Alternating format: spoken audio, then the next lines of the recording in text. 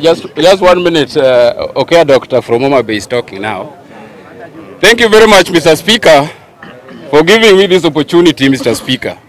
Mr. Speaker, this is Okay, Doctor from Mutembei County, Cosmo Mentees, Jacaranda here. Mr. Speaker, today, I only want to talk about 3 people here.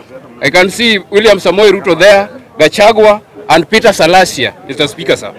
Peter Salasia here, I just want to give a quote. And I just want to quote my teacher in standard 5 in primary school, Mr. Speaker, who used to tell me that if you find a very beautiful lady with her legs wide open, Mr. Speaker,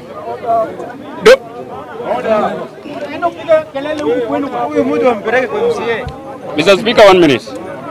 I don't know what to do. Can I go on? Mr. Speaker, I'm talking about Mr. Salasia.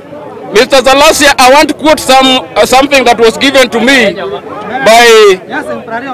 by one of my teachers. And the teacher was called Mr. Withlidenglius.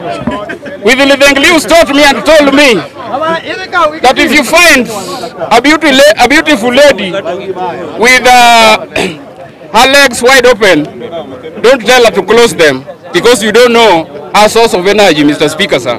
Mr. Salasia is nothing before Babu. Mr. Salasia is somebody called Head Onchos.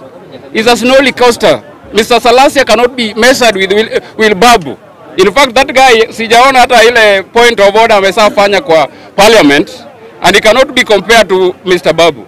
Mr. Babu is academic aged, academic apparagi, and he should not even compare himself with this new Duguda here. This guy is a new Duguda. He cannot compare himself with Babu Wino.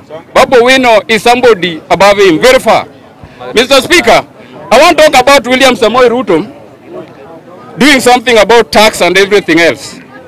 Mr. William Ruto, if you describe Mr. William Ruto is pecuniary nanabet, Mr. Speaker, sir. Mr. Speaker, sir, Mr. William Ruto is an enigmatic failure. Mr. William Ruto has no direction. Mr. William Ruto has no physics. Mr. William Ruto is academic. No. Mr. William Ruto is suffering from non-metabolic failure, Mr. Speaker, sir. And there is nothing that he can do. This guy who is supposed to support Mr. William Ruto, Mr. Gachieta, Mr. Gachagua, the misguided element, the sentimental naive, the acrobatic innuendos, someone who will say anything and everything anywhere, regardless of the audience, Mr. Speaker, sir. Mr. Speaker, I want to say, and I want to summarize with Raila Odinga, because I've been given only 3 minutes. Raila Odinga, we know that there is nothing that we can do without Raila Odinga in this country. And if it is Mandamano, Raila Odinga must be there. He must be part of the solution.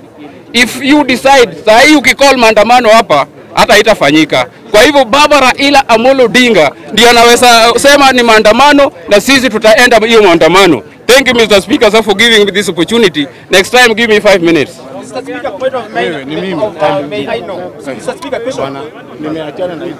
question kwa huyu Dr. Moja.